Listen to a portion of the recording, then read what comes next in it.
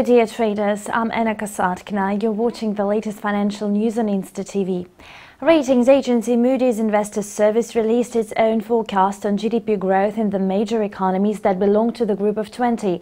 The agency expects the G20 countries to accelerate their economic growth by about 2.7% in 2015 and by 3% next year. In 2014, the value increased by 2.9%.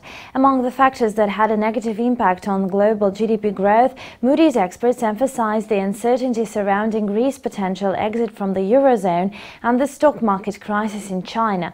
The agency report states that even though these threats have somewhat eased their influence on the global economy, they are still present. At the same time, the yuan devaluation and expectations related to a rate hike at the Fed's September meeting continuously maintain pressure on the markets. Moody's economists believe that the U.S. economic recovery will be offset by a slower pace of China's GDP growth, low or perhaps even negative growth in Latin America, and the return of the Russian economy to the pre-recession levels. The agency predicts that the economy of the United States may grow by 2.4% this year and by 2.8% next year.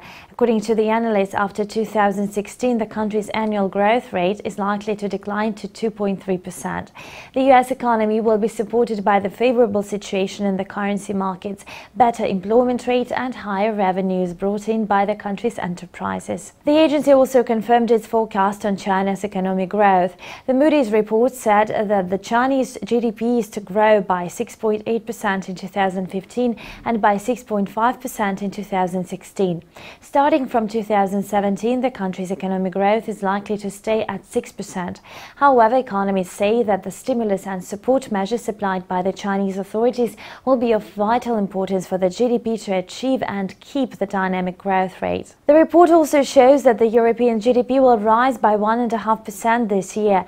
In 2016, the economic growth within the Eurozone is likely to remain unchanged. Analysts from Moody's believe that Greece's debt crisis solution definitely had a positive impact on the economic confidence in the euro area. However, not all of the agency's previous ratings stayed at the same level. Moody's downgraded its forecasts on economic growth in several countries, including Brazil, Mexico, Indonesia and South Korea. According to Moody's, the Mexican GDP is expected to increase by 2.3%. Then the growth will gain its pace amid higher demand, yet it will still stay below the 3% level. The economy of South Korea is likely to expand by 2.5% this year and by 3% in 2016, which is below the country's capacity.